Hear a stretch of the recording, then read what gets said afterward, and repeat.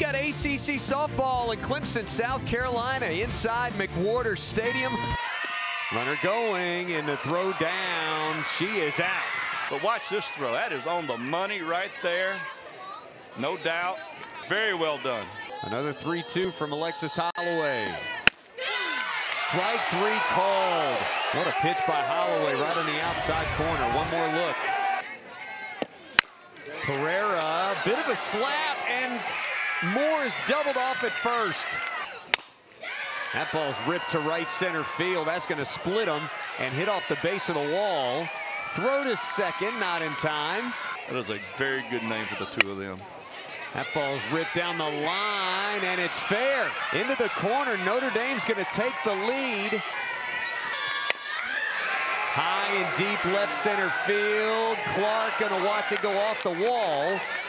And a run is going to score. It's 2-0 Notre Dame. That's 3 consecutive doubles to start the top of the fourth.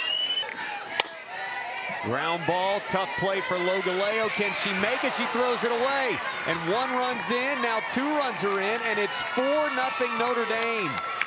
Or put one in any danger. Ground ball to third. What a play at first base to scoop it up. She stayed back on a changeup, and Gabarta going back. It's overhead. That's a double for Johnson. Holloway ready. Changeup, strike three called. Yeah, they've been relatively out of work. 3-1 pitch.